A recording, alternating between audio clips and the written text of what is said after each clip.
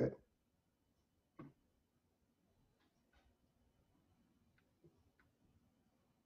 It should be recording now. Okay, so now we can go back to the presentation again. Sorry for this. So, yeah, normally we would be in week 3 of the minor global health already, and then everything would have been organized for your trips abroad, but then Corona came, and so we're here in Rotterdam for 10 weeks. Still, I hope that you will enjoy the program, and we will go to the program a little bit later on. So, again, welcome. And of course, these are very challenging times, in times of Corona. Everything has changed. The whole world has changed, and of course, we have to see for how long this will be the case. Still, I'm very happy that you all applied and that we have 96 students in the minor, and that we have a lot of countries where hopefully you can go to next year. But also, all these countries, all these sites are really participating in the minor global health for this edition, and I come back to that later on.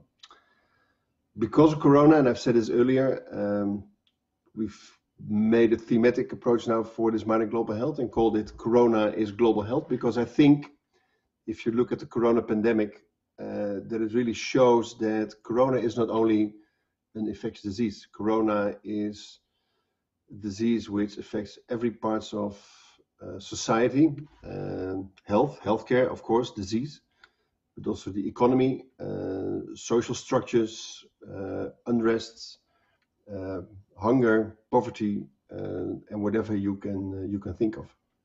And we try to address that in this minor global health.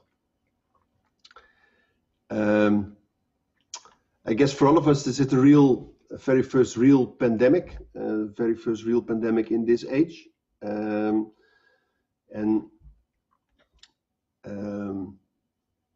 Perhaps when you are 70 or 80, you will talk with your grandchildren about 2020 and about that.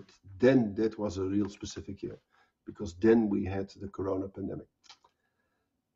Perhaps we will have more pandemics, who knows, for the coming years, but probably we'll have. But what it shows is that diseases do not stop at borders. And of course, you've all seen the political debates on closing borders. If you look at the European Union, for instance, the European Union didn't act like a European Union, but countries acted individually, putting up borders again. But as we've seen, disease, and specifically Corona, doesn't stop at borders. So, as I said, this is the first modern pandemic. This is from Gates' notes. So Bill Gates, you all know, former head of Microsoft, now mainly known for the Bill and Melinda Gates Foundation, supporting all kinds of healthcare-related inventions, vaccines, and other interventions to make life better in the world. He has a blog, and this is from his blog about Corona and the first modern pandemic. And so Richard Horton is the main chief editor of The Lancet. And Richard Horton states that coronavirus is the greatest global science policy failure in a generation. And this is something we will try to address in the minor global health as well. Because people did not communicate. You can blame the Chinese for being late in finding that there was a new viral disease going on and finding what the cause of the disease was. But it really shows how countries work. And I guess so next week we will have a masterclass by Frank Snowden, who is more like a historian. And the funny thing is that if you look into history, many things repeat itself also during this Corona pandemic. other scientists said, so we do it ourselves. Yes, we travel up and down. I had a lot of colleagues, specifically infectious disease doctors, who got ill from corona in March, April. Many of them went to Austria to do some skiing. Many of them went to Italy when it wasn't known that corona was around. They fell ill. And indeed, we do it ourselves. And we will see later on also in the minor that if you look at Ebola, for instance, an earlier epidemic, not a pandemic, luckily, it's really about habitat and deforestation and the closer interactions we have with animals like bats and other animals, whereby viruses and other microorganisms can cross the species barrier and cause new diseases, new epidemics like SARS-CoV-2 now. And of course, you all seen Marion Koopmans on the news now and then, the head of the virus science department here. They do a lot of research in corona at the moment. They are a leading department in developing vaccines together with companies in the world as well, which Bart Haagmans is heading, and Bart will also give a lecture on vaccine development and what we can expect from vaccine development for corona. But many experts state that corona will be with us for the coming years, and that it will be a flu-like illness added to the flu epidemics we have every year, and that will take years before we will get back to business as usual. Also in the countries you will be going to, we see that they're struggling with this pandemic. I was in Indonesia the first 2 weeks of March this year. At that moment, we already had cases of corona in the Netherlands. We also had the first cases of corona in Indonesia.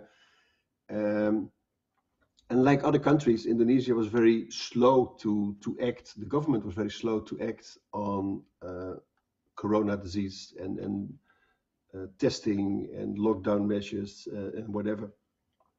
So WHO really urged the president to declare national emergency and act, take measures, social distancing, lockdown, etc. Because what was not clear from the official statistics, because official statistics said there were not so many cases, was clear from funeral data, where there was a spike in funerals in Jakarta, and there was a very special dedicated funeral fields for patients who were supposed to have died from coronavirus. So on the one hand, you see a government struggling and saying, "No, we don't have so big a problem," and on the other hand, you will see that there are many that overkill because of corona, looking at funeral reports in these countries. And Indonesia is not the only country where they have been struggling. This is from this week. India, with the highest number of corona cases, also the highest number of corona cases per day. Still, the government is reducing social distancing and lockdown measures because of the economy and because social distancing and lockdown measures hurt the economy, perhaps even with worse consequences than COVID or corona itself. Then an optimistic note from WHO that we will need 2 years before we can have this pandemic over, and then we have to see what is left. We'll get back to that later on. And another issue which will be tackled in this minor global health as well is that, of course, we have corona, but if you look at the number of deaths worldwide from corona, and if you compare that with HIV, TB, malaria, malnutrition, upper respiratory tract infections in children, gastrointestinal infections in children, then those still rank much higher than the death rates because of corona. And sometimes things go really well. So this is just to show you that polio in Africa has been eliminated now, and also from the northern part of Nigeria. It took a long time to get polio eliminated there, and we have to see what the future brings. But sometimes we can do real good things in the world as well, next to having this corona pandemic. Testing, of course, testing capacity is an issue. As I said, Indonesians said they didn't have that many numbers. In African countries, probably the numbers are much higher than reported. So we're really very unsure what is going on over there, except for South Africa, which have a very well organized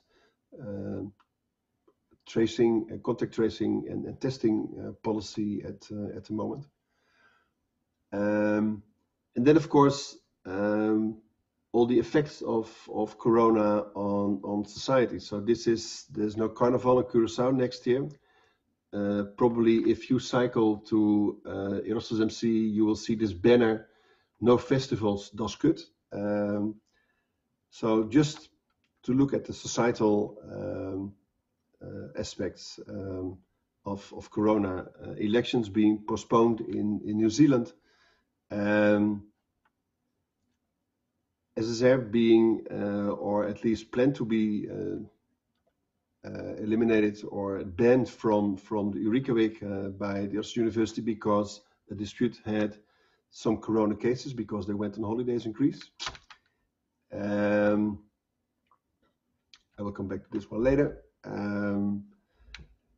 And then the other thing which is happening is stigma. And perhaps you heard the stories about South Africa, that there people think that stigma around corona is even worse than on HIV.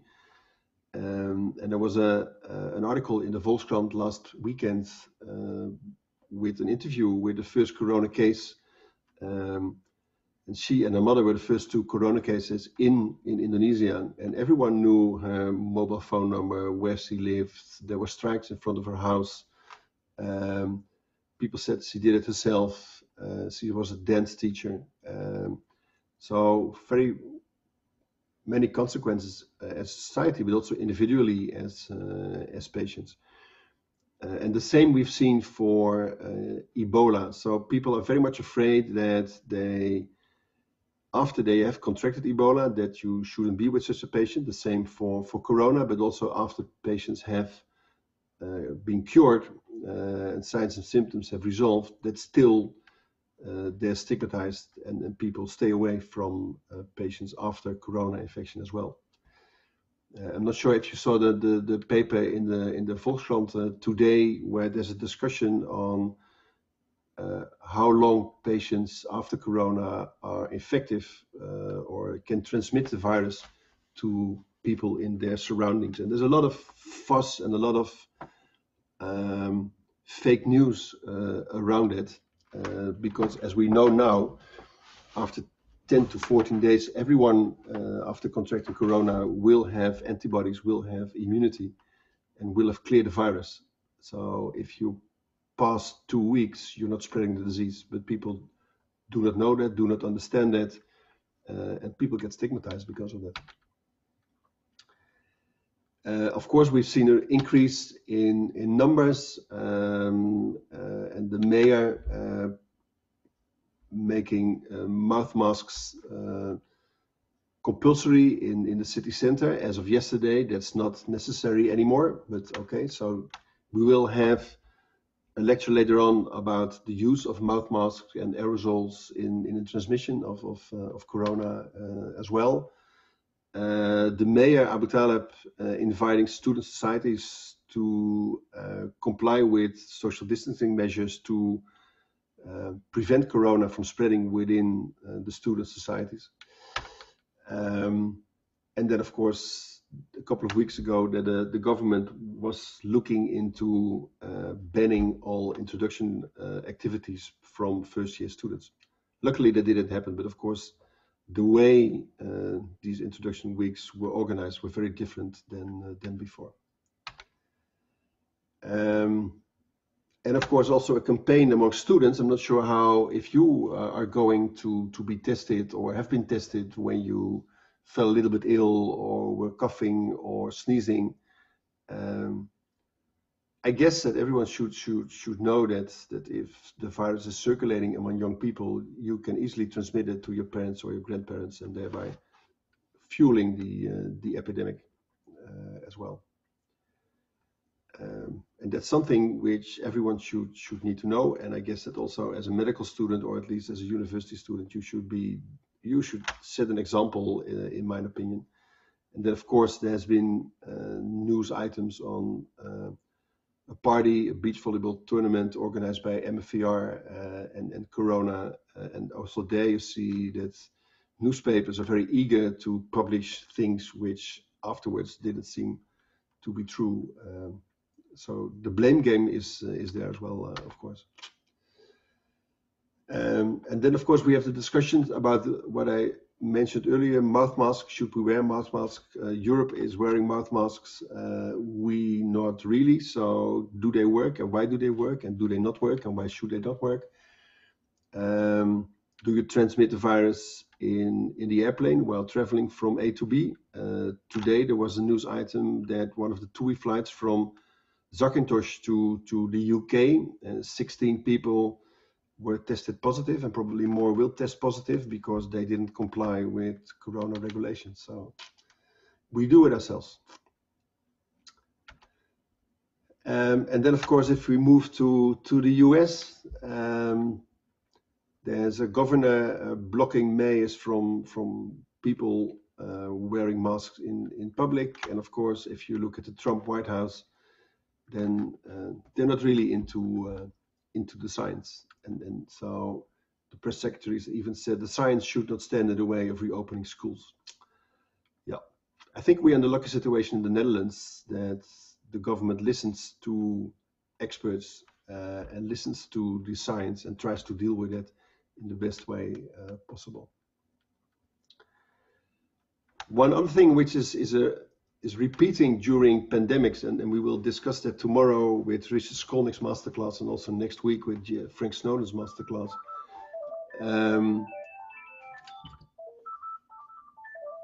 Sorry, this one is so.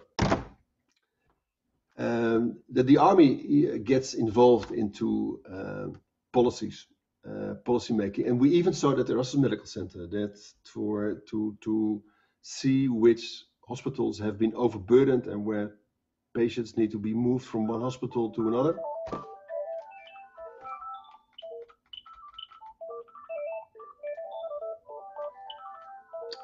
Shut up. That's the problem if you have an ordinary phone, you cannot shut it down. But that the army was involved as well to play a role in logistics of transferring patients from one hospital to another. And there was really a war room at the educational center, at the Erasmus Medical Center, to do that on a national level. And also there you see that things are not, the army doesn't do things perfectly as well, because in the first couple of days, sorry.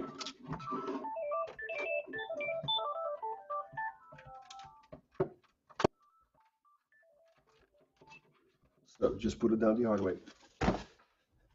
That even the army had problems in organizing these logistics in transferring patients from hospital A to B in the Netherlands. But we'll get back to the army next week and the involvement of the army in pandemics later on. And then pandemics and climate change. I guess that it's clear that because of deforestation, climate change, a lot of infectious diseases are re-emerging.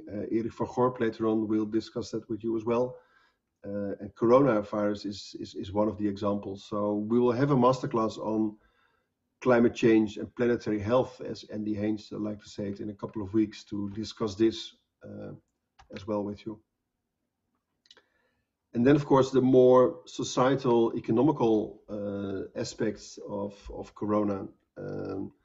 Many countries cannot afford lockdown measures because it just destroys the economy, on a small scale level, on a personal level, but also on a country level as well. So there's a real balance in how to keep things turning and going and prevent countries from going bankrupt.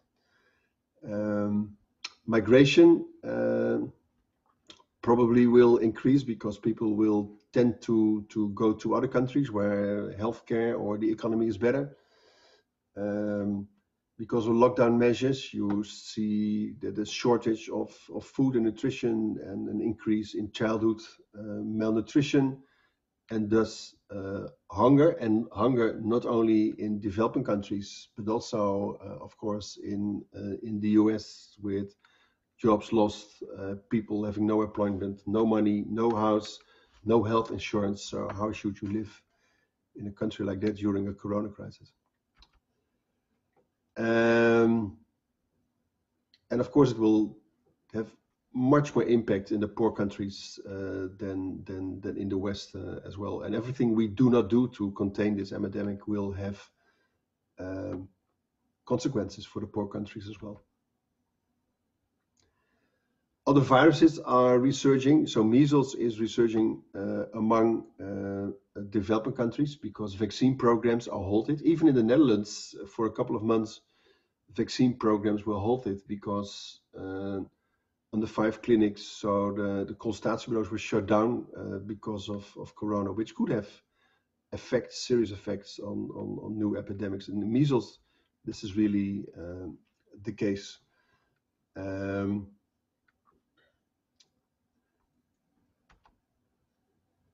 And then also, because of lockdown, people with HIV/AIDS cannot go to the hospital, cannot get tested, cannot get the medication.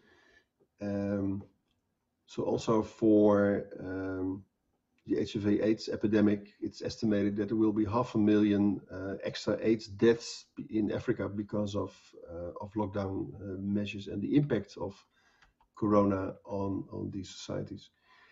And this was in the news yesterday evening. I'm not sure if you saw this, that sometimes in countries the enforcement of lockdown measures is such harsh that it leads to police violence and deaths, not because of corona, but because of the police force being too harsh on people to enforce lockdown measures. And I guess that perhaps the Black Lives Matter demonstrations in the US relate to that as well. Okay, then to treatment. So we will discuss that later on as well. Of course, this is completely new disease. We look into how to treat this virus, this epidemic. And so far, we've only seen 2 drugs, dexamethasone to reduce the inflammation, and remdesivir, which is an antiviral drug, to be somewhat effective. And all the other medications we use are clearly not effective. And that also holds true for hydroxychloroquine, which is an antimalarial drug.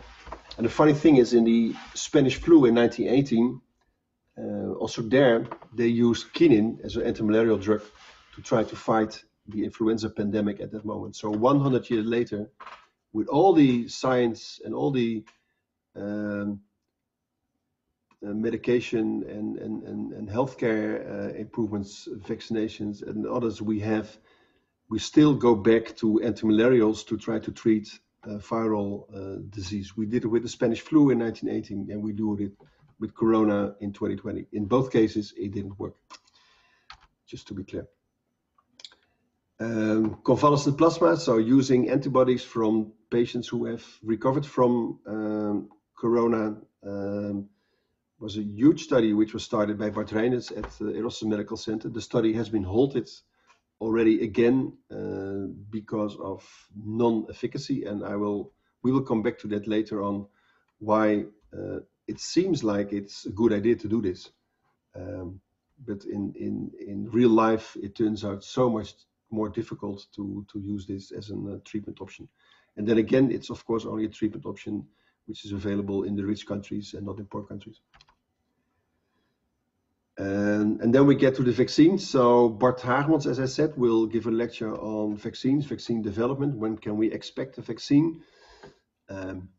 I hope somewhere in March, April, so that traveling next year, second part of next year, will be possible without restrictions. But of course, there's also this rush in vaccines. You've seen the Russian vaccine, which is being marketed and distributed in Russia. No data on that, no safety data, no efficacy data.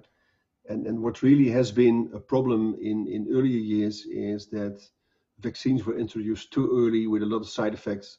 And if you do that, then people will not want to be vaccinated, and you make it very much worse than if you wait for proper studies, take your time, and find the right vaccine for this disease. So being in a hurry is not a good characteristic of trying to find the best vaccine for a new disease. And then to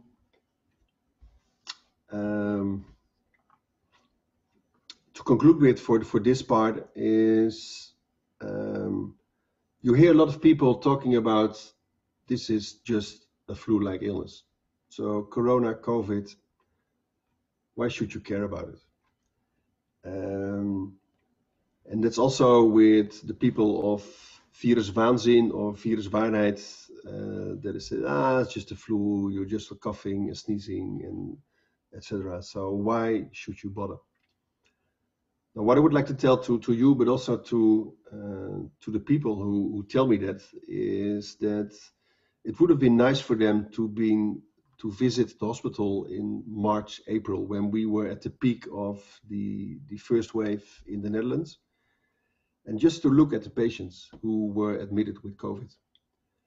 And yes, young people mainly, patients without risk factors, people below 70, without hypertension, diabetes, without obesity, very often only have a mild flu-like illness. But also there, sometimes people develop a very serious disease. Our youngest case being admitted to the ICU was 16 years of age. Very healthy, very skinny guy. He survived. We still have a young woman who was admitted with very severe COVID, being in need of respiratory support, being admitted to the ICU while being pregnant for nearly 24 weeks. So then you get an option: do we terminate the pregnancy to save the mother, or what should we do? And really, COVID-19 is a very nasty disease. If you look at the X-rays of people being admitted to the hospital, you will right away understand that if you've had corona, and if you had a pneumonia from corona, that it will take years before you recover, if you even fully recover. So it's a really nasty disease, and after discharge, you're not cured. It will take weeks, months, years, perhaps, in many people to recover, and some will not even recover fully because of corona. It's very different from flu in that sense. And I said it's a very nasty disease. So people who say it's just a flu-like disease, get to the hospital and look at the patients with COVID, and I think you will come to another conclusion. And then yes, so I said perhaps in when you're 70 or 80, you will tell your grandchildren that 2020 was a very special year. But of course, we don't know if this will be the last pandemic. I spoke with Ron Fouché. Ron Fouché is one of the professors at the virus science department. He's heading the influenza group over there. And he is happy that his group can work on influenza again, because Ron said this is flu, and the new Spanish flu, is going to be the new next pandemic in the coming 10 or 20 years. So corona is not the last pandemic we will see, and probably also not the last pandemic you will see, but we never know. And we have to get prepared, better prepared even, to combat these kind of pandemics than we did for corona. Because, and this is a quote from the name giver of a university by deze Erasmus, prevention is better than cure. So we really should prepare to prevent these pandemics instead of waiting for us to pandemics to happen with all the consequences it has now. Okay, are there questions so far?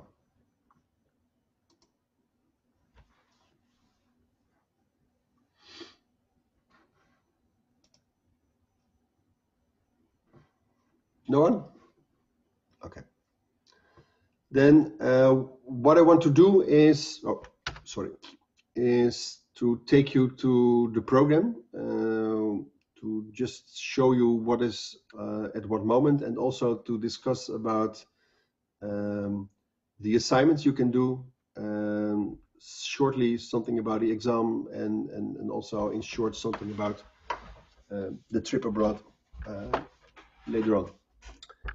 So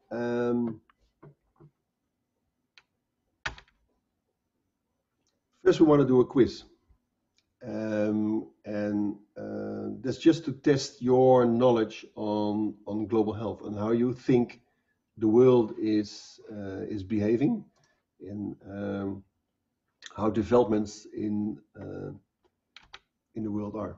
So,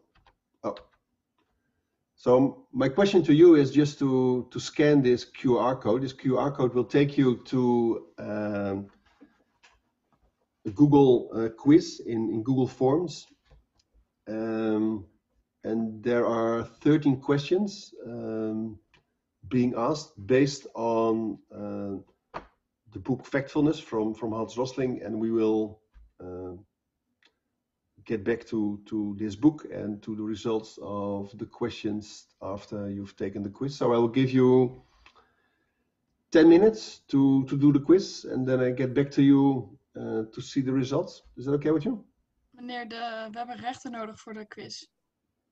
Het formulier kan alleen worden weergegeven door gebruikers in de organisatie. Then I will have to change something. One moment. I will stop sharing my slides, and then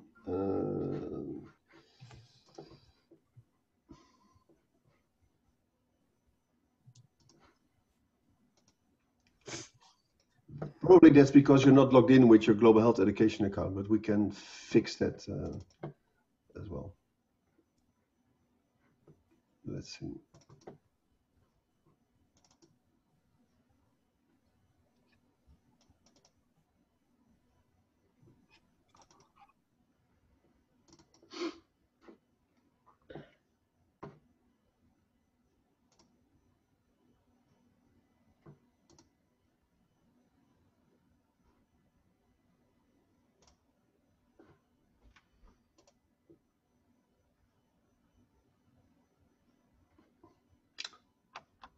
Does it work now?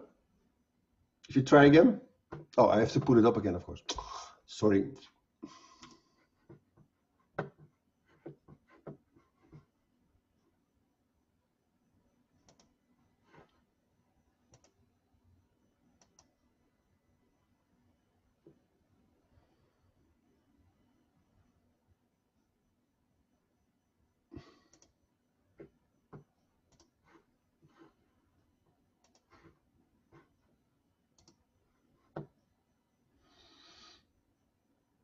Okay, does it work now?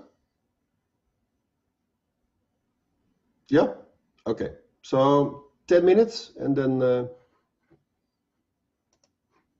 we'll get to the results.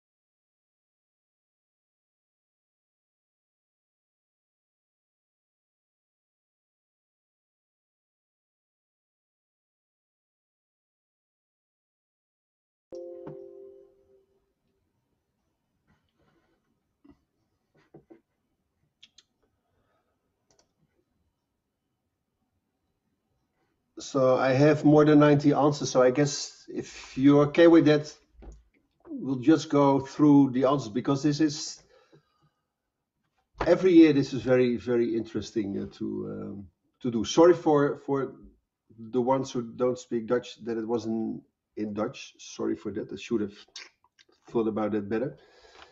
And I will translate the questions and then go through the answers because I think you should all read the book Factfulness, and why I will try to show you, and then we go to where is it? To the form. So I hope you can see my Google form open now. Yeah. Okay. So I have 94 answers, and so there were 13 questions. So you could score 13 points as a maximum, and what you see is that on average you scored 4 out of 13, meaning that your worldview is much more pessimistic than it in reality is, and it gets distorted because of all the news we see about bad things happening in the world. So we will go to the questions one by one. So the first question was for the ones who don't speak Dutch. In the last 20 years, the percentage of people living in extreme poverty has halved. So the majority of you say that it has doubled or stayed the same, and only 25% of you say that it is halved, but it is really halved. Perhaps now with Corona, other problem. We'll come back to that later. But poverty, extreme poverty, has halved in the last 20 years. So how many children at the age of 1 will have been vaccinated? So the majority, nearly 50% of you say only 20%. Well, in reality, it's 80%, and only 20% have that answer correct. So you can say anything about WHO and public health and vaccination policies, etc. But this is one thing the world is really good in. I showed you the example of polio elimination from Africa. There are things we can do really well. Then about how many deaths there were per year by natural disasters. And of course, we see natural disasters on the news every day. Tropical storms, cyclones, flooding, earthquakes, whatever. But again, in reality, this has halved in the last 100 years. So we much more prepared for natural disasters and to prevent disease and death from natural disasters than we were 100 years ago. Not so much about pandemics, but okay, that's something we will deal later. Then where do you think the majority of the people live? And so nearly 80% of you say that the majority of the world population lives in poor countries. Not true. Majority of the people live in countries with an average income.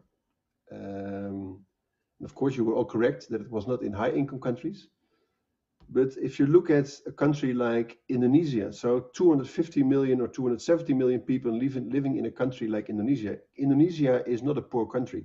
There are poor people in Indonesia, but it's not a poor country. It's a middle income country. India is a middle income country. China is a middle income country. So the majority of people really live in countries with who have middle income, so average income. And this is also a very striking one. So if on average men at the age of 30 now have spent 10 years in school, how many years do women of the same age, so 30 years of age, have spent in school? And it is 9 years, so it is nearly as good as and as long as as the men. And there again, so only 10% had the right answer. So you really have a feeling, because of all the things you see and read in the news or see on television, that women do far worse than men. Not the case. Of course, there are countries where position of women is far worse than for men, but on average, it's not. It's if you look at education, it's not that bad. And of course, it could be better, because factfulness really describes a very optimistic worldview. But what Hans Rosling, so he died a couple of years ago, but what he always said is that things are going good, but they could be better. So there's always room for improvement. So in 9 years or 10 years in school, if you are 30 years of age, of course, if you compare that to the Dutch situation, that's really low. But still, so there's room for improvement. So then the figure where the majority of people were living, and which figure was the right figure. Now, the 50% of you, the majority, put the right figure on, so that the majority of people were living in Asia, then Africa, and that the minority of world population lives in the Americas and in Europe. And then this is also very, very interesting. So in 2100, so in 80 years, it's estimated that there will be 11 billion people or 12 billion people living in the world. And the question is, what is the foremost reason why this increase in population size globally will happen? What is happening here is that what you see, for instance, in Africa there will be the continent where there will be the biggest increase in population. So people there now are young, and they will become adults. And if you look at the population pyramid in many African countries, then you see that the vast majority of the population in those countries are below 40 years of age, are young people, young persons, and they will get older. So it's there will be more adults, and of course, finally, if things progress, if they continue to progress, there will be also more elderly people as well.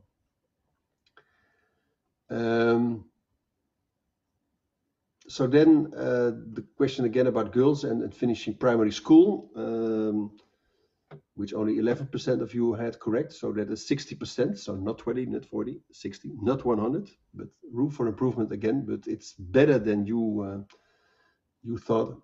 And then this question about there are 2 billion people, 2 billion children under the age of 15 in the world now. How will that be in 2100? And that, of course, relates to this question about how population structure will look globally. But the number of children will not change, will probably decline even, because birth rate will drop with economic progress. So there will not be many new babies born, not more than is currently the case. Now, 80% of people in the world have some access to electricity. Solar, of course, is very important in this respect.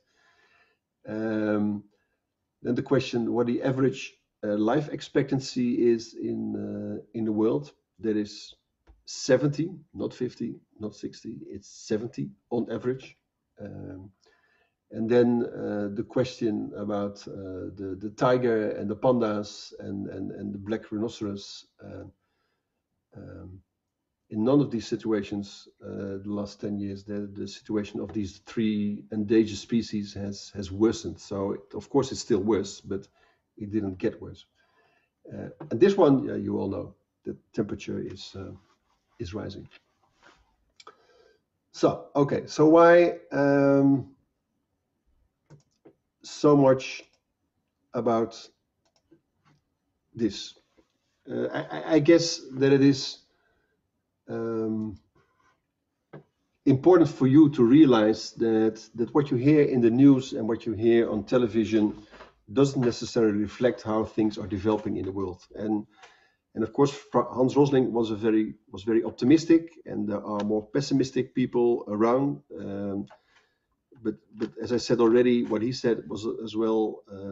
There's still room for improvement. The world is not perfect, far from perfect, and there are a lot of too many poor people living in really bad circumstances. And of course, if you look at gastrointestinal infections, if you look at pulmonary infections, these are all preventable diseases. So there's still a lot of work to do, but it is much better than what you think it is, and what a lot of other people think it is. One thing, so in the book, and I would really advise you to read it. It's not that big. It's not that costly. It's about 30-40 euros, something like that, or 20 euros. I'm not sure. It's available at bol.com and elsewhere. There's one part in the book where Hans Rosling discusses what could go wrong with the progress in the world. So there are several items which could cause a change or reversal in global progress. And one would be a nuclear war. Now, everyone can understand that if we have a nuclear war, that things will deteriorate. But the other one is a pandemic. And we are now, of course, in a situation, the pandemic. And of course, this pandemic will really have devastating effects, mainly in the poor countries, lowering life expectancy, increasing malnutrition, hunger, as I showed you earlier on. So really something to take into consideration. Okay, so what I want you to do is to look at this video by Hans Rosling, because he can very well say what is happening in the world, and he's the only one who can say it in his way. So I will just leave you with this video for the coming 15 minutes and get back to you later on. Oh, sorry.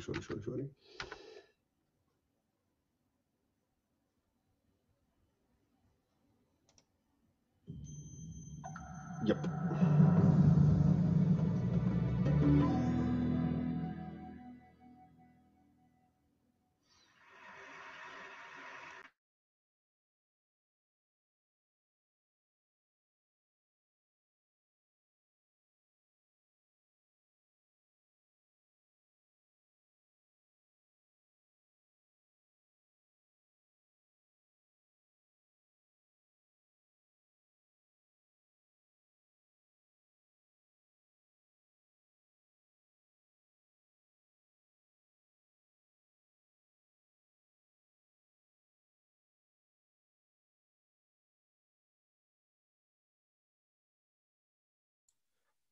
We can't hear the video.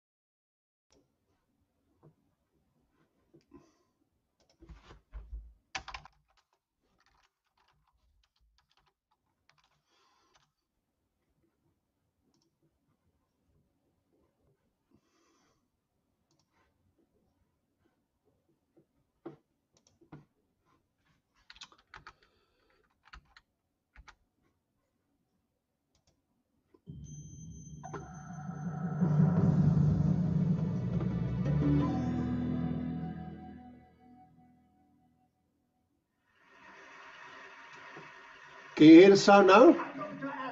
I'm going to ask you 3 multiple choice questions. Use this device to answer. The first question is, how did the number of... Shit. Sorry. Ah.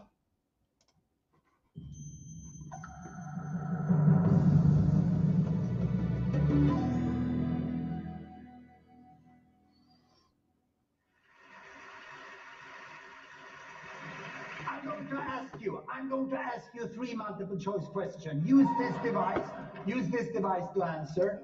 The first question is, how did the number of deaths per year from natural disaster, how does that change during the last century? Did it more than double?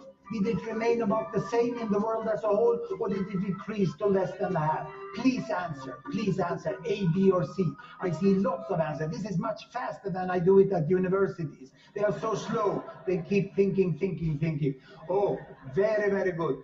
And we go to the next question. So how long did women 30 years old in the world go to school? 7 years, 5 years, or 3 years? A, B, or C? Please answer.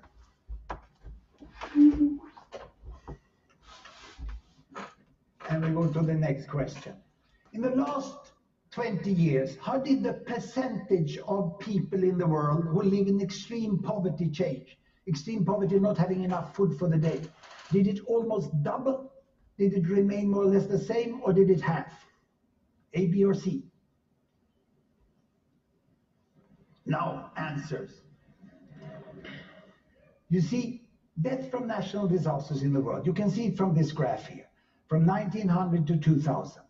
In 1900, there was about 500,000 people who died every year from natural disaster, floods, earthquake, volcanic eruption, whatever, droughts. And then, how did that change? Gapminder asked the public in Sweden. This is how they answered. The Swedish public answered like this. 50% thought it had doubled, 38% said it's more or less the same, 12% said it had half. This is the best data from the disaster researchers. And it goes up and down, and it goes to the Second World War, and after that it starts to fall, and it keeps falling, and it's down to much less than half. The world has been much, much more capable as the decades go back to protect people from this, So only 12% of the Swedes know this. So I went to the zoo and I asked the chimps. And he did.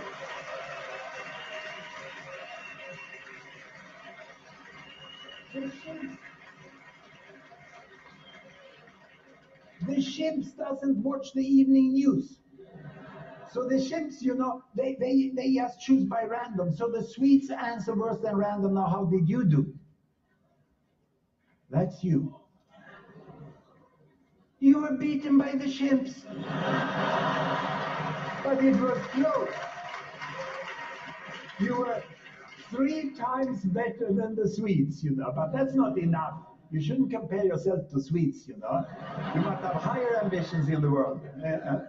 Let's look at the next answer here. Women in school.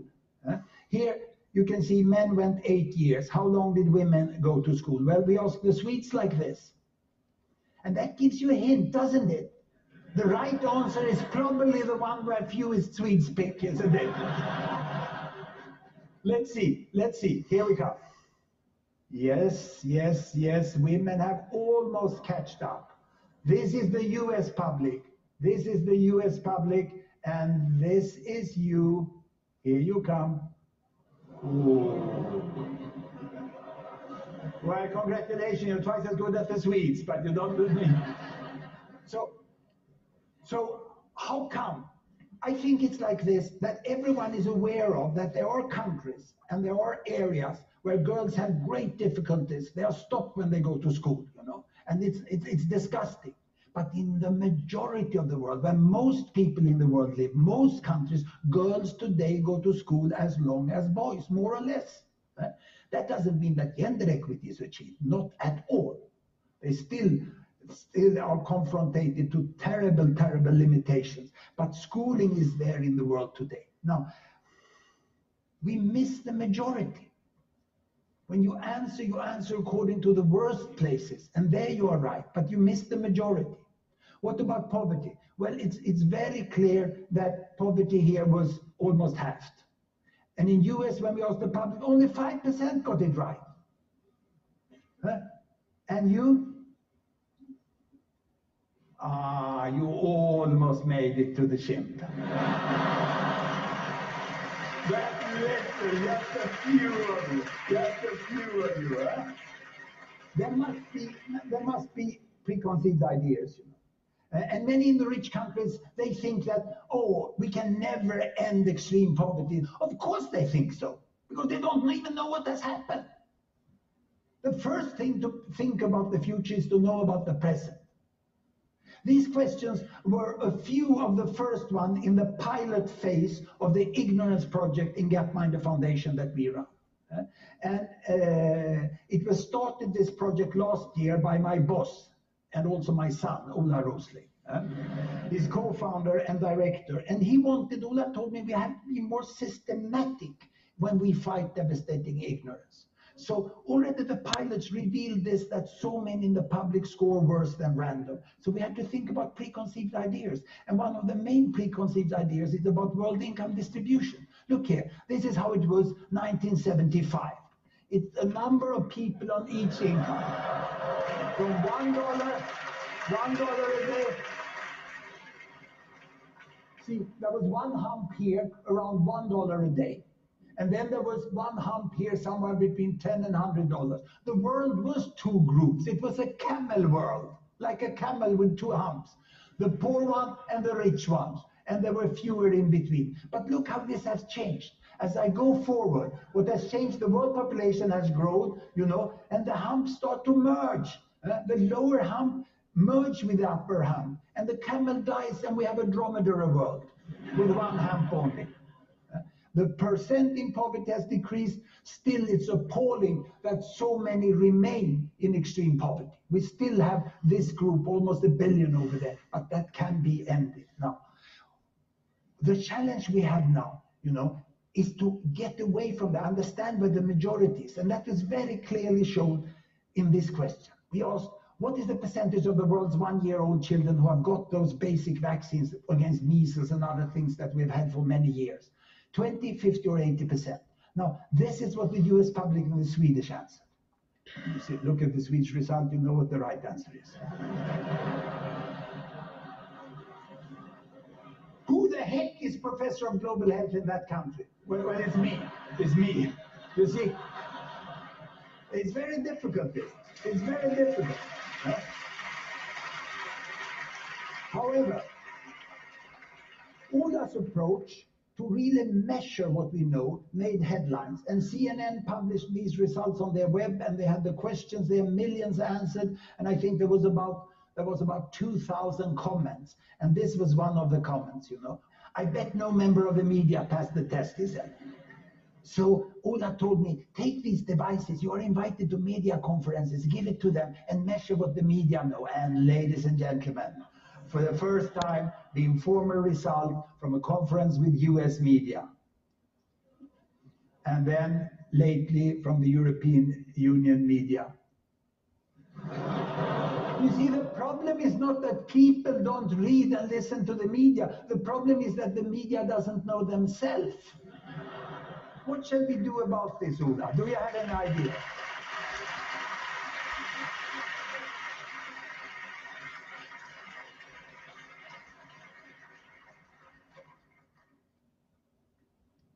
Yes, I have an idea, but first, I'm so sorry that you were beaten by the chimps. Fortunately, I will be able to comfort you by showing why it was not your fault, actually. Then I will equip you with some tricks for beating the chimps in the future. That's basically what I will do. But first, let's look at why are we so ignorant? And it all starts in this place. It's Hudiksvall. It's a city in northern Sweden.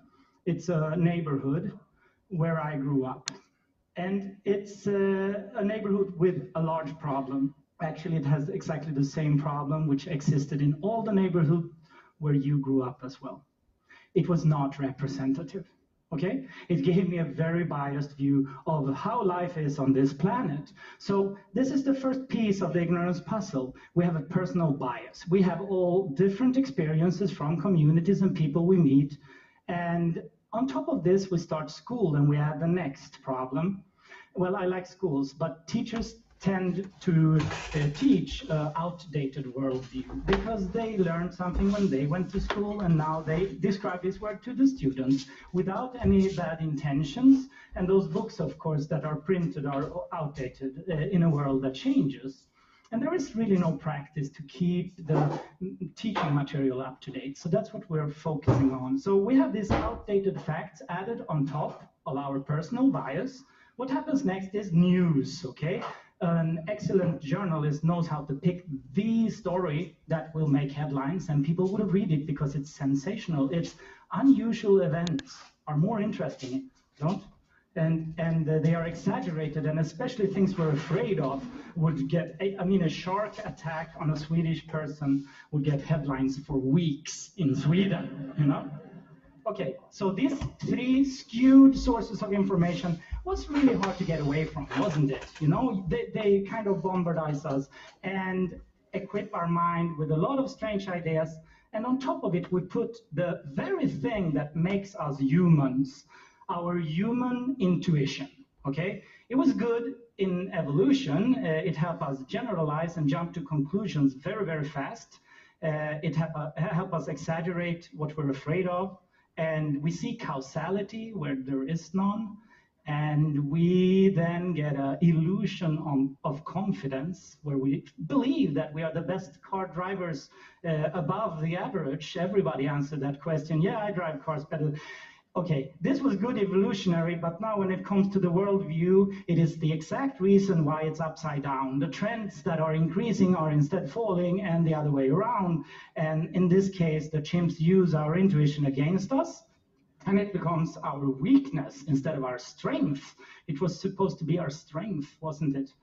So how do we solve such problem? First, we need to measure it, and then we need to cure it. So by measuring it, we can understand what is the pattern of ignorance. We started the pilot last year, and now we're...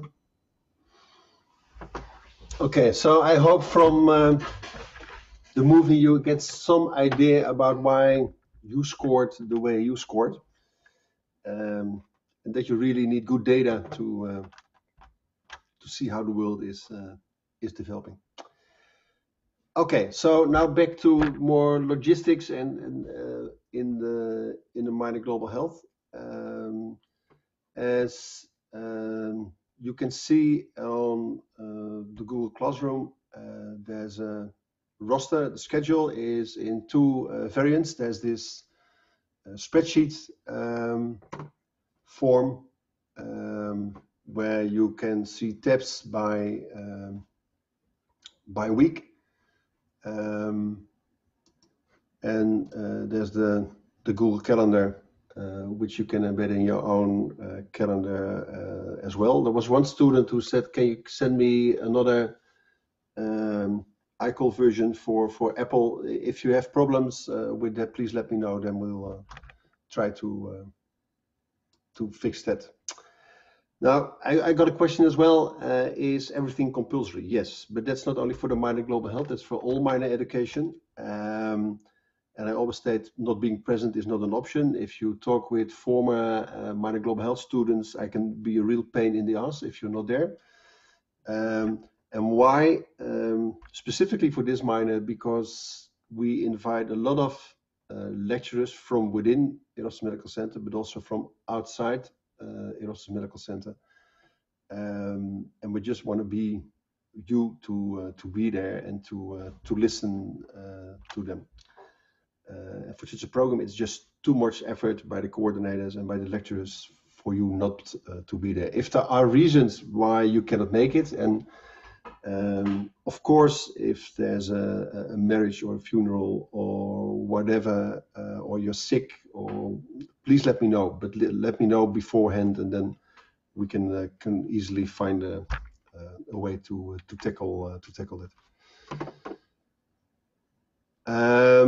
So for as a netiquette, so I see that nearly everyone has his or her webcam on. Not everyone. There are some with the webcam closed. As you can see, also for me, although I'm mostly working with Microsoft Teams, somewhat less with Zoom.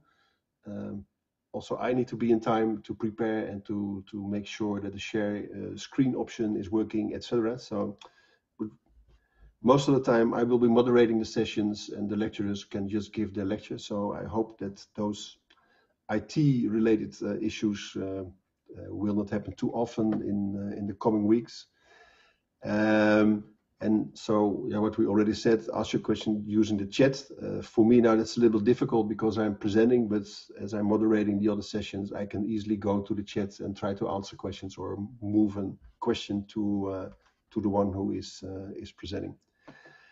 And of course, we're not in a lecture hall. We cannot look at you. You cannot look at us straight in the face, straight in the eyes. The interaction is, of course, much different from what you normally would have in a lecture hall. And that's a pity. But I guess we should try to deal with it. With 96 students, the group is too big to have a lecture hall available. So we have to do that online. And as the first years get first access to the education centers and to physical education for you as third years, that's going to be very difficult. So there's no other solution, there's no other option. So, but please try to be as interactive as possible if you can. For the ones who are lecturing, always very nice to interact and to get questions from you. Okay. Now, as a general structure, we have 5 tracks, really. So there's what we call an Essentials of Global Health track, which basically deals with basic facts in global health. And of course, everyone will try to put a Corona pudding on top of it. But this is just the basics in global health. Things you need to know to interpret data and to look at data from studies or from other institutions and see how the world is developing. For that, you have the textbook we've been using for the last couple of years, Global Health 101, available through perusal. If you, I have to log in. I'll send you an email how to get to perusal and log in with your Global Health Education account. If you're logged in, you would see a screen like this. I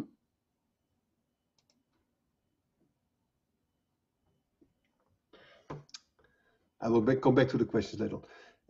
So you will see a screen like this. If you click on the library tab, you see things that are available to read for you.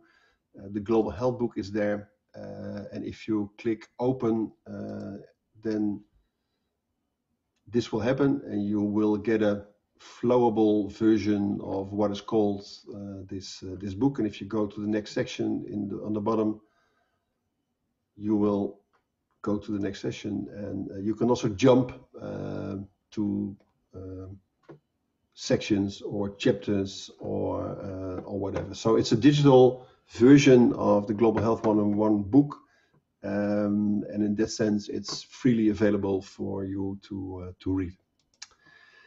At the same time, I send you the link for this Coursera for Campus initiative. So Coursera, Erasmus University is part of Coursera. On Coursera, there's the Essentials of Global Health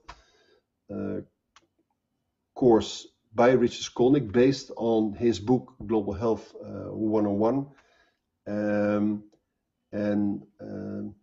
So if you have registered and you can go to your course and you will see what the course is about. It's exactly 10 weeks as we are running for 10 weeks, so that's nice. And the good thing is that it tells you how much time it will take for you to go through videos and readings. So there's text, there's videos, there's other materials, there are quizzes. So this is really the foundation, the basics of on global health, of our minor global health. I will come back to that as well. So what's very important for the Coursera course is we can use it for free until the end of December. After December, you cannot use it anymore. So if you would have a re-exam, if you would fail your exam in November and you would need to do a resit of your exam in January, you will not have access to the Coursera course anymore, unless, and that is very important, unless you go through the whole Coursera course, make it through all the quizzes and get your certificate at the end, because you will get an official certificate from Coursera at the end. And if you have finished the whole Coursera course and get your certificate, you have access to the program content for the rest of your life. So then life will be much easier if you have a resit. So that about the essentials of global health. There's a track, Corona and Global Health, where we try to invite people involved in global health as well as in the pandemic response, Corona response, in various ways. That could be from public health, that could be from vaccine development, that could be from treatment and other fields. And these are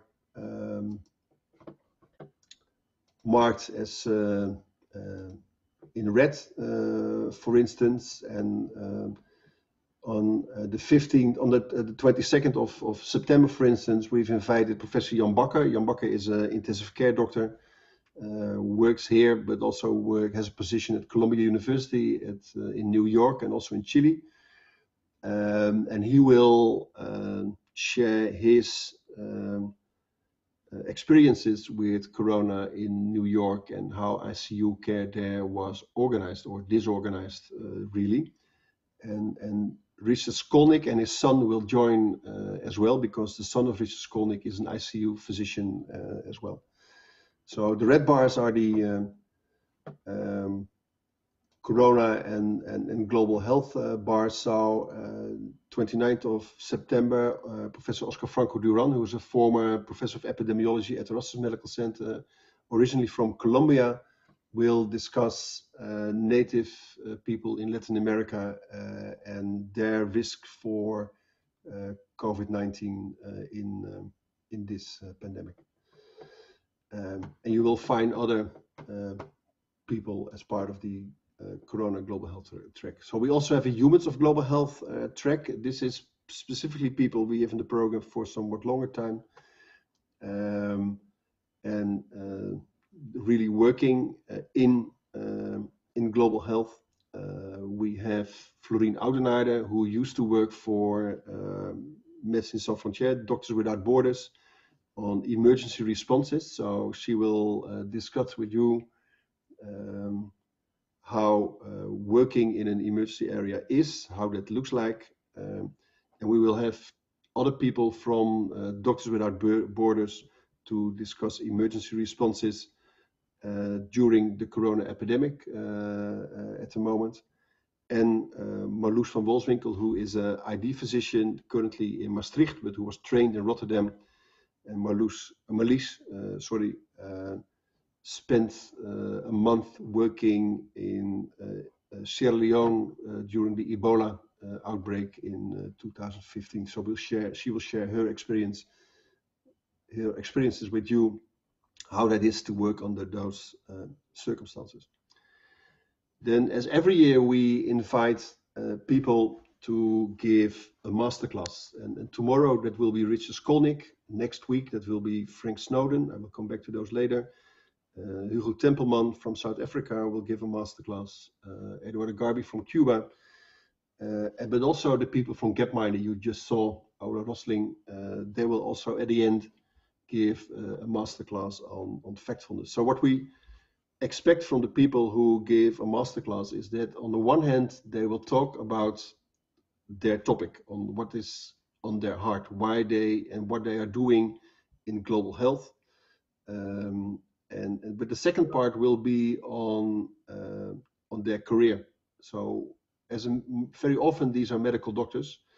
So what made them choose at what point as a student or later on to go for a career in global health? And they will share that with you as well. And then of course we have the assignment and the assignment preparations and country preparations once every 2 weeks as well. So I said we use this book, Global Health 101, written by Richard Skolnick. This is Richard, and this is a screenshot from his Yale Coursera course, which goes in parallel with the book. So I should make a remark on the Coursera course, because I guess in the Coursera course he refers to the 3rd edition of the Global Health 101 book, and you have the 4th edition. The naming of the chapters is not different, but perhaps if he refers to pages, that could be different from the edition you have digitally available. Then next week we will have Frank Snowden to lecture on epidemics and society. So Frank Snowden published a book November 2019 called Epidemics and Society. And in the book he deals with a couple of pandemics, the plague, so the Black Death. He deals with TB, he deals with HIV/AIDS, he deals with Ebola. And in the introduction he deals also with COVID-19, with Corona. But the book is written from the perspective of an historian and really looks into how societies have reacted to pandemics. And the very funny thing is that also already in the 14th century, when plague first hit Europe, the measures taken, quarantine, the army being there, was exactly the same as we see now again 600 years later or 700 years later during Corona. So you can learn a lot from history, and you see a lot of similarities going from one pandemic to another pandemic, which is really very striking. So he will talk about that next week. So, and I would really, before I forget, really advise you to read a book. If you want to buy the book, the publisher of Frank Snowden and of the book will give you a code whereby you could get 30% discount on the book. So if you're interested, if you want to buy the book, let me know. I can give you the code and you get 30% off the book. It's very nice. One other thing I would advise you to read is this book, The Great Influenza by John Barry, because if this is about the Spanish flu in 1918, 1920, and if you compare what's happening then and what's happening now, you will see so many similarities. As said, they used quinine as an antimalarial to treat influenza. It didn't work. We are now using hydroxychloroquine, an antimalarial drug, to treat COVID. Didn't work. You have stupid mayors who don't want to do anything with contact tracing or isolation or whatever. They had a huge pandemic in their cities or their areas. You have people who were very successful in doing that, in quarantining people, etc. So the similarities are there. And what's also very striking is that there were Trump-like people in 1918, 1920 as well, making the flu pandemic much worse than it could have been if people who would have listened to advice from scientists. This is also about the flu. This is not a book. This is more like a detective. This is available on perusal for you as well. But you have to pay for it yourself. I think it's $6.79 or something like that. So not even $7, but this is more like a detective story on the search for the influenza virus causing the Spanish flu in 1918. And then, of course, this person if you want to know about the world, read his book later on. Then one other thing, and this is Judith van der Kamp. Judith is an anthropologist. She had been working in Cameroon for a long time, making observations about how doctors from the West, but also students from the West started working or doing elective in a hospital in Cameroon, and how white people perceive how they are doing and how they are perceived by the local people. It's a very critical book. De derde wereld op je cv, the third world on your CV. It's only available in Dutch, sorry. It's very critical, but it doesn't say you should not go. It's more that it says read a book, be prepared for the different perspectives you have if you come from a European country and go to an African country to work in a hospital, for instance. So she will lecture on that as well in week 9. Okay, so that about the program and the schedule. So about the assignments, as I said in May already, we have Corona is Global Health as a theme.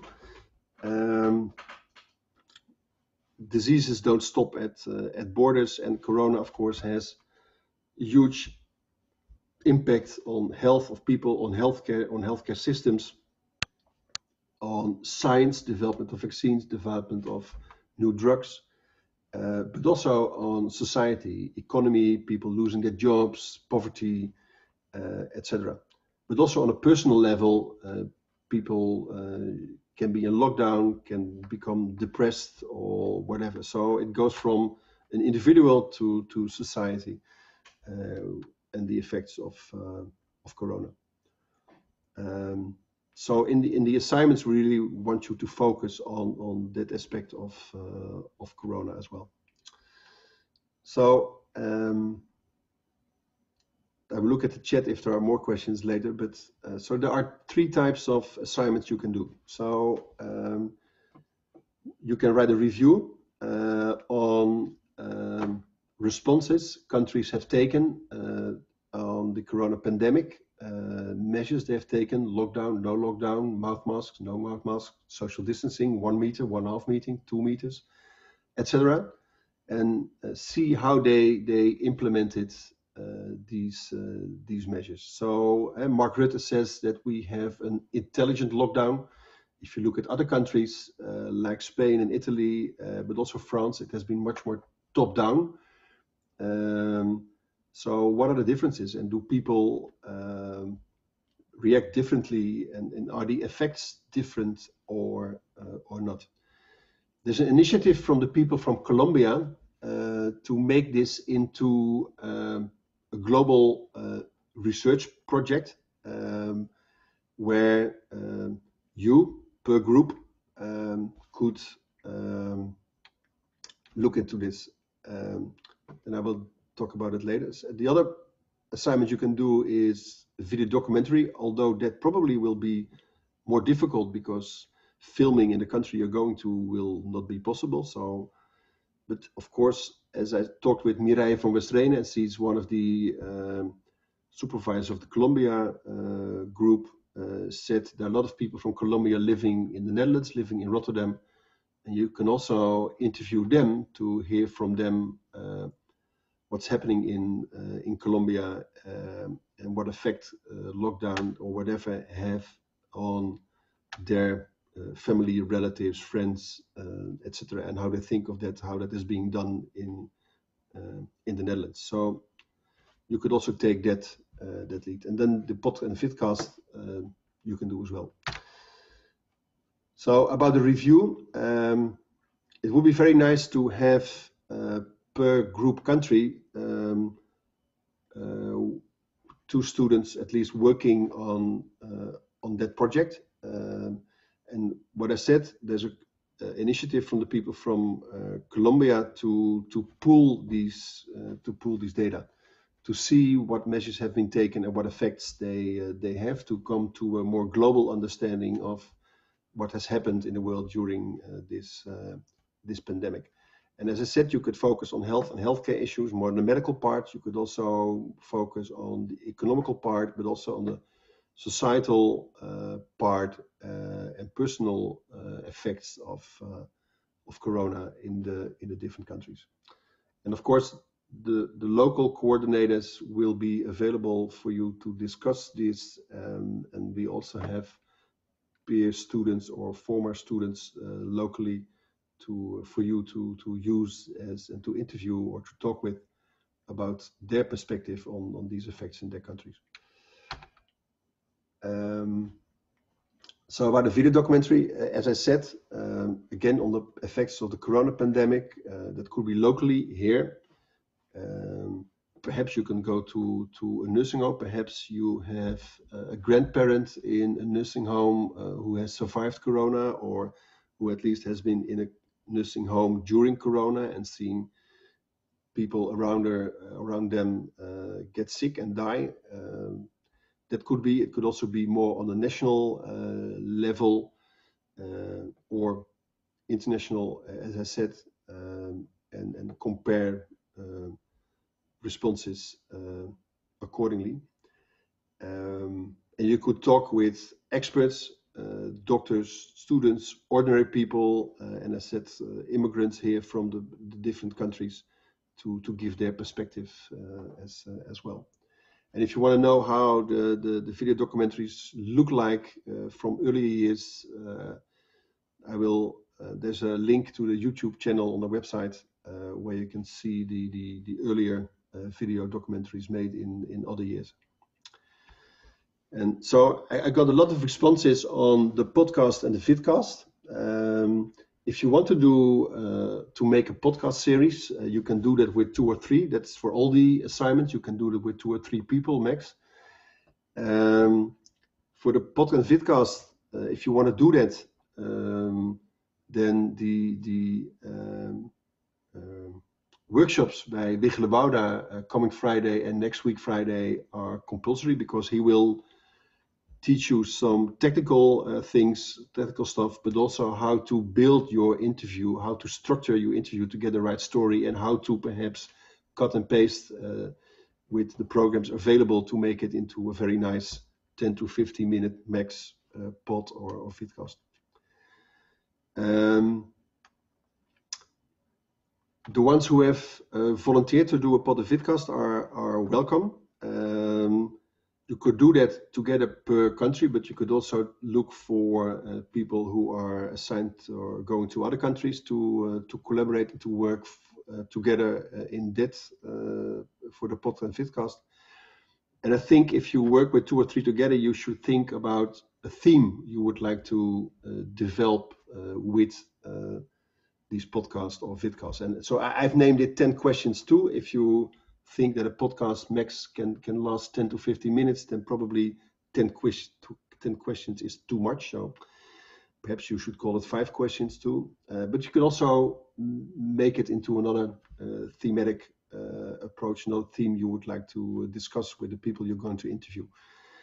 And of course, you can interview the international people, the supervisors, the students in the countries you're going to, your country or other countries as well. You could interview people from Erasmus Medical Center or from the GGD, the Municipal Health, or nationally from RIVM or others. Maarten Frens, so the Vice Dean Education, and I made a whole list of people we would like to have in a MOOC-like, online course-like program on Corona. So I have a whole list available of these local and national people if you're interested in interviewing them, and of course we will hook you up with them to do that. But as said, you could also for instance do a pod and vidcast on experiences of students with lockdown and social distancing and partying and what effects first year medical students here, for instance, have because of social distancing and not being able to be in the educational center of Erasmus Medical Center, for instance, the whole time of Technical University Delft or whatever. So every topic is okay, but at least you would need to come up with a series of a couple of pod and vidcast to make it into a real assignment, and we can discuss that on the way to the end of this minor. I also emailed you about the GGD, so the municipal health, because they're very much looking into people to support them, mainly with contact tracing.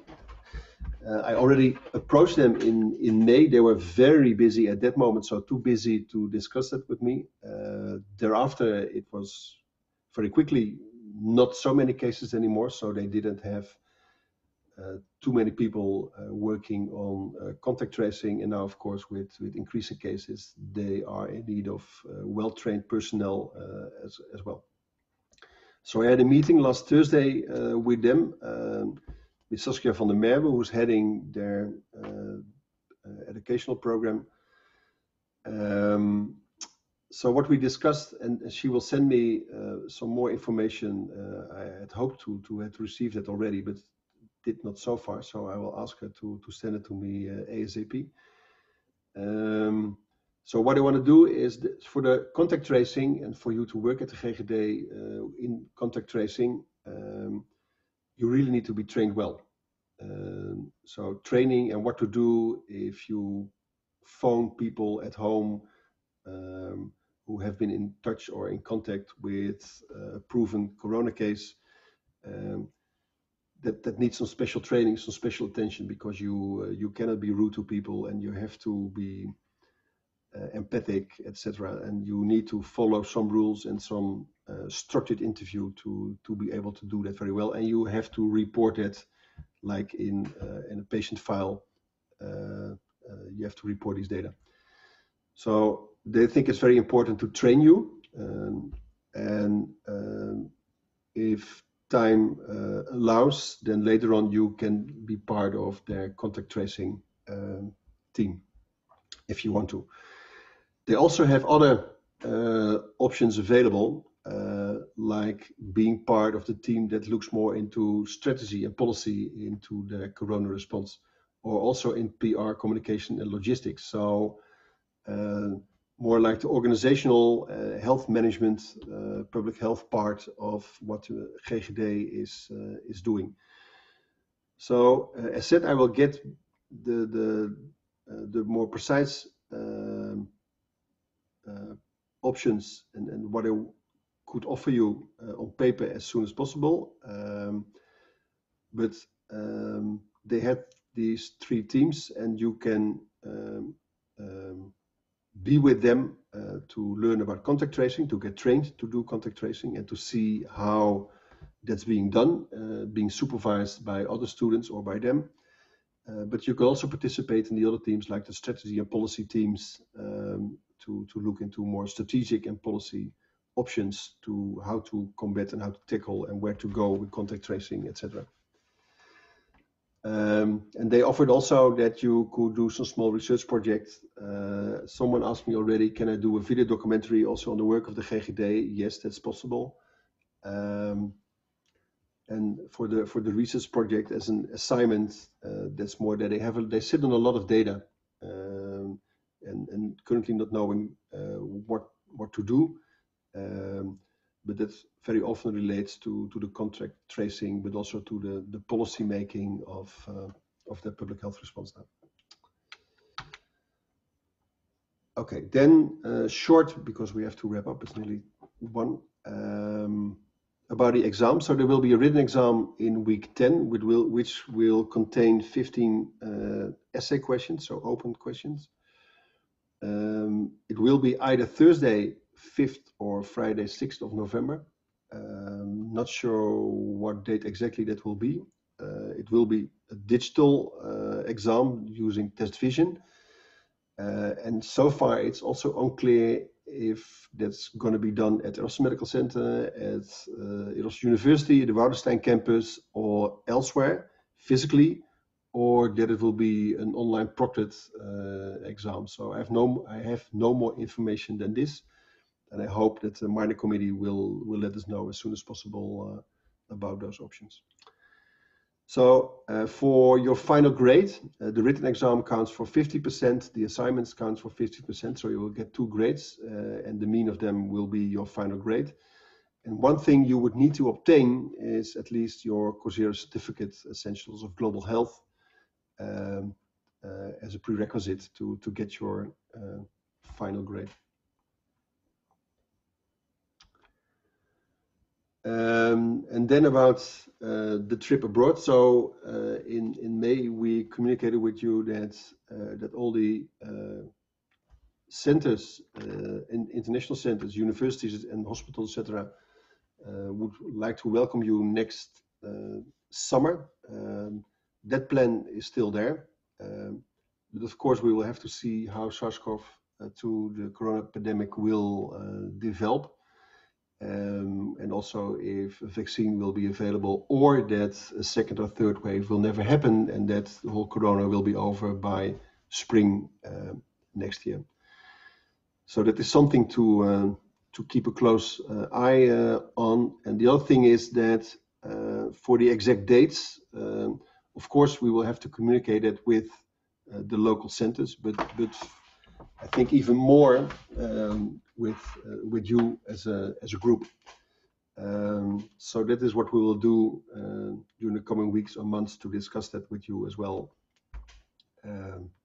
per group. But you can probably understand that things are very fluid at the moment, that one day you have increased numbers and we're going to see a second wave, and then next day numbers decrease again and there is no second wave. So we'll have to see how that develops. The Spanish flu in 1918 came in 3 waves in 2 years, and it has been predicted that SARS-CoV-2 will behave in a similar way, but SARS-CoV-2 is a very different virus than influenza was, so we have to see if that comes true. So yes, of course, these are some people within Erasmus Medical Center, Diederik Gommers and Skypers. I can imagine that these are the ones you would like to ask these 10 questions to for your pod and vidcast. Please do. They're very open to do that. Marjoen Koopmans also, she's very, very busy at the moment as well. Bart Reinders from the treatment research in the plasma, convalescent plasma trial. These guys will give a masterclass, so you can contact them as well. And of course, these one will be in the program anyway to give a masterclass as well. All very passionate people passionate about their work and passionate about global health. Okay, I will go to the chats to see if there are questions. Let's see.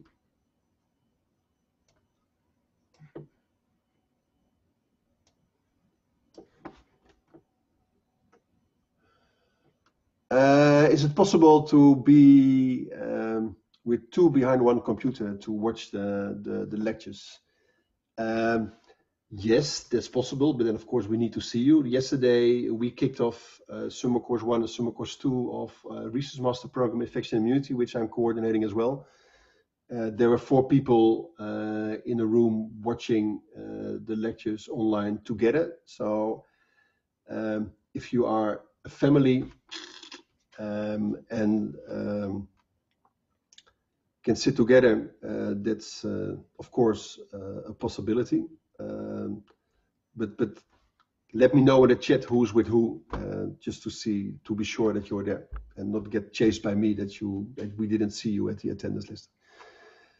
Then Anouk asks, are the vid and podcast lectures for everyone? No. So the vid and podcast lectures coming Friday and the week after is only compulsory for the ones who want to do a pod and vidcast. The rest who doesn't want to do a pod and vidcast as a free afternoon coming Friday and the Friday thereafter. Yes, so you can sit with 3 behind a computer as well. Do we get an access code for the book? I sent everyone on his or her Global Health Education email account an access code for the book. So please email me if you didn't get that access code. and I can provide you with it. Yes, someone has said is mailed. But if it isn't working, let me know.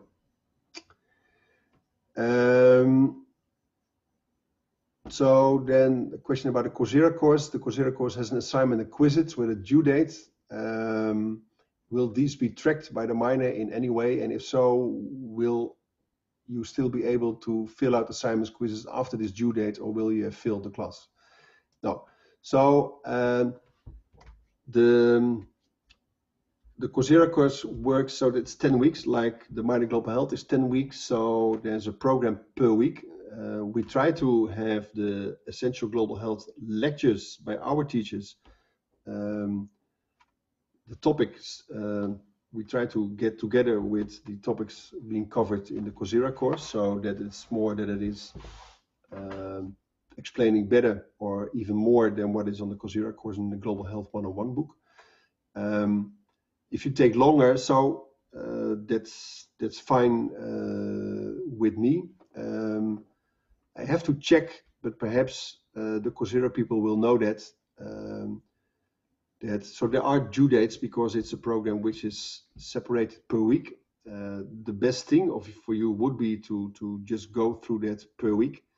We'll have to check if you will get your certificate if you just do nothing 1 week and then do 2 weeks in the next week. I think if you just do the quizzes, etc., then that should not be a problem. But I will check and let you know as well. Failing the Coursera course, yeah, that really cannot happen. So you can try again in the quizzes. So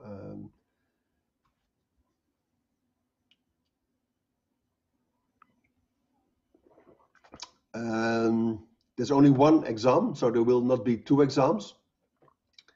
And everything we cover in the minor global health will be potentially an exam question, but the focus will be on the essential global health. So the lectures within the essential global health tracks and the essential global health Coursera course and the global health 101 book, because we feel that the master classes as well as the other tracks are more of added value. You should more experience what people are saying and hear from them than that it is really exam stuff, so to say. Yeah, so for next week there are preparation and per country.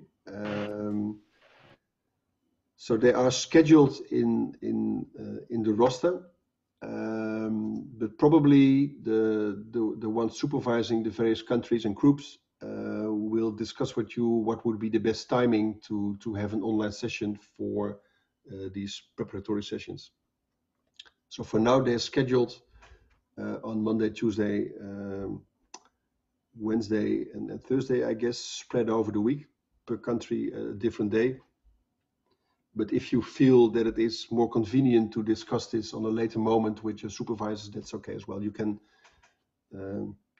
try to communicate it with them, and I will let you know their email addresses and mobile phone numbers later on this week as well. Okay, Cora. Do you have to partake in those if you don't go to those countries? Yes. So if you decide not to go in the summer, you still should be at the preparatory sessions, because it's not only about preparation for the country you're going to, for what kind of country it is, about culture, about healthcare setting, but it's also about your assignment and being connected to people elsewhere, to the country you go to discuss items on your assignment. So yes, you need to be there. What pages of the Global Health 101 course do we need to read, or does the Coursera course tell us? Yes, the Coursera course will tell you what chapters will be covered, so you can refer to the chapters in the digital version. What I will also do is to update the reader, because also in the reader are references to the Global Health 101 chapters you would need to read. But the Coursera course will cover the essential parts of the Global Health 101 book as well. Will there be another kickoff session in case you missed the one in May? No. The kickoff, the sheets, the PowerPoint of the kickoff in May is online, as well as the recording. So you can just check the sheets, and you can check the recording of what we discussed in May. Oh yeah, very good question. What exactly are the refreshment classes? The refreshment classes at the end of every week are for you, and I had 2 from 9-11 and 11 to 1, but I reduced that to only 1 session from 9 to 11. It's mainly if there are things unclear, or if you have any questions about the lectures, about Coursera, about Perusal, about the Global Health 101 book, or every other question you might have about topics we covered for that week, you can ask. And if you don't have any questions, up to you. It's not compulsory, so you have a free Friday. But it's more a moment to discuss with you any questions you might have on the lectures and the topics covered in that week. Do we also need to do assignments in Perusal? No. I saw there was one assignment still on, which was copied from last year.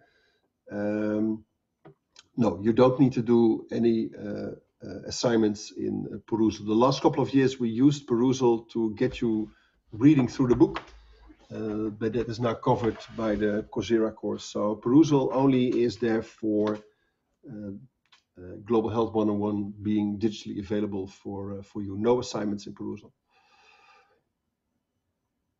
Will there be an overview of what the assignments exactly should include? Yes, there is already an instruction about the review, case review, and we will also put up, and there's also for the video documentary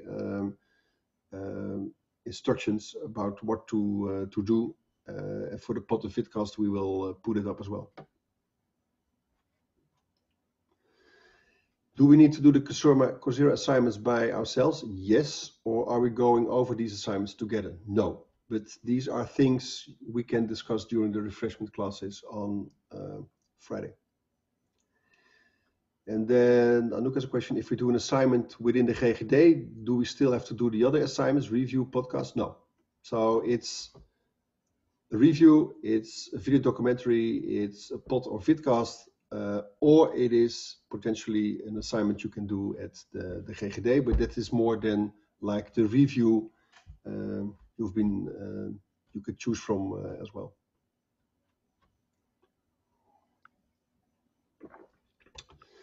Yeah, so there is where can we find the info regarding the review? There is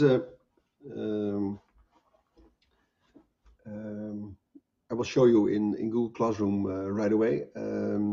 There is an instruction for what we call the case review last couple of years, and we will adopt that to the general review for this year. But these documents are in Google Classroom, and now I will try to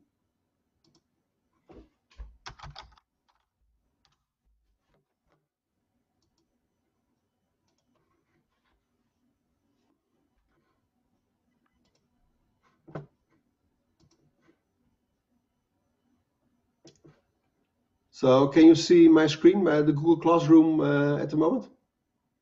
Yeah? Okay, so if you go to the link with the Google Classroom I sent you earlier, then this is how it looks like. So there's a stream where you can see if there are updates. You can also post comments, etc. yourself. But if you go to the classwork tab, you can find all materials we use available there. So there's Coursera for Campus. This is just a link to the Coursera for Campus site. You can find lecture sheets, and you will get a direct link to the different weeks with all the lectures in a Google Drive folder. Same for the masterclasses, where we will put all information about the masterclasses.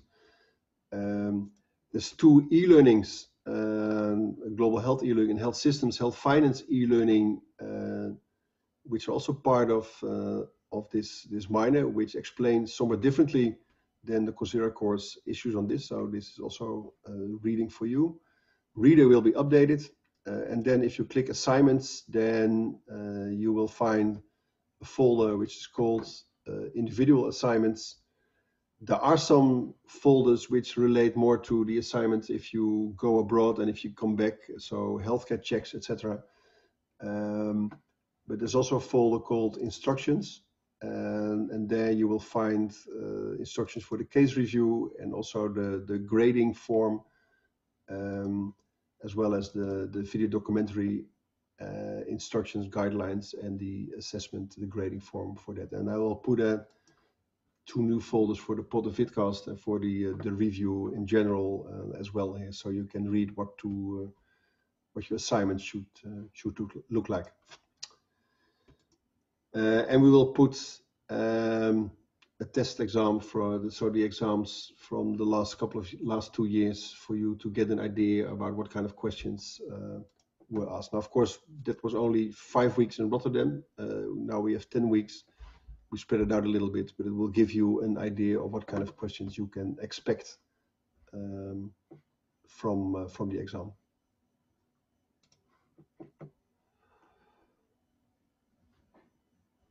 Do we also have to participate in the preparation courses of countries we are not assigned to? No. No. So you only are required to participate in the preparation courses of the country you are assigned to, and the others you can skip. If you want to, you can join, but not necessarily so.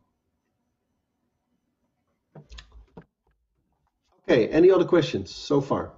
I will put the recording, audio and video, as well as the sheets online. Sheets are there already. And if you have no other questions, then we see each other tomorrow afternoon. Nadine, I'm sorry. Yeah, I have one question, because the email stated that we will use Zoom links for the upcoming master classes and other classes in this course, but I only see Google Meet sessions in the calendar and in the invitations.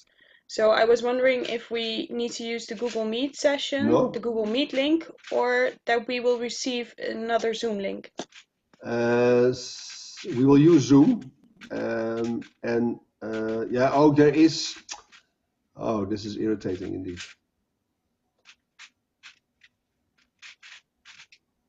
No, so we will use Zoom and not Google Meet, because Google Meet is not that nice. So I send you invitations, but these were Zoom invitations, if that's correct or not. Because this was also a Zoom invitation for today. Yeah, I did see the Zoom link for today, but I didn't see it for tomorrow, so I will have to check again. Okay. Otherwise, if you go to the link for the, let's see if it's, oh yeah, I see what you mean. I will change that so you can find it in the calendar. Okay? Okay, yeah, thank you. Anything else? Yes, I also have a question. We are going to South Africa, but we are still not divided in 2 groups. We are still with 10 students. Yeah, that's the same for Indonesia, and that's the same for Brazil, and we will discuss that next week then in the group session, in the country session. Okay. Okay.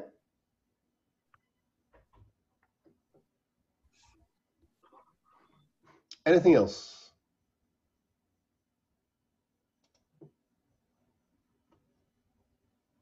Yeah, as Josephine said, in the email stonden ook Zoom links, so it's Zoom we use.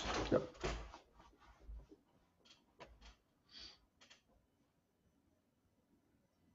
Okay, no more questions? Then we see each other tomorrow afternoon. Take care for today.